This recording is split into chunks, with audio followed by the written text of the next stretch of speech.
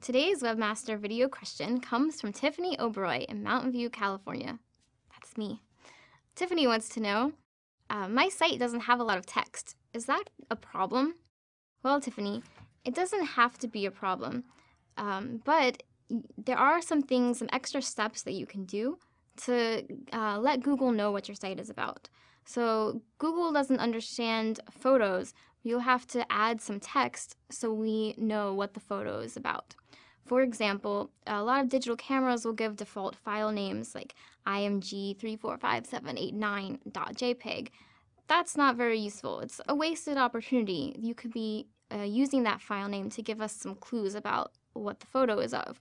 So use descriptive file names, describe what the photo is of. You can also put text around the photo, definitely the alt text. Describe the photo. This is useful for other reasons besides SEO reasons. Some people have a slow internet connection, so the pictures take a long time to load. That alt text can tell them what the picture is of, so that's really useful. Other people are using screen readers, so that alt text is going to be useful for them.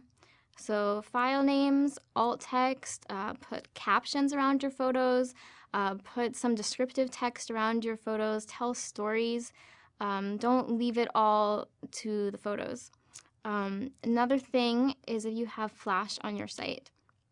Google can index Flash content, but you want to be a little careful. So we recommend using Flash just more for decoration, not for the primary content, and definitely not for navigation.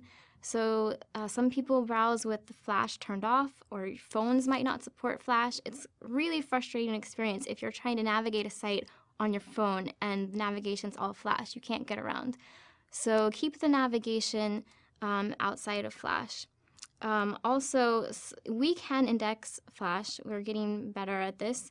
But there are some challenges like bidirectional languages. That's still a challenge for us.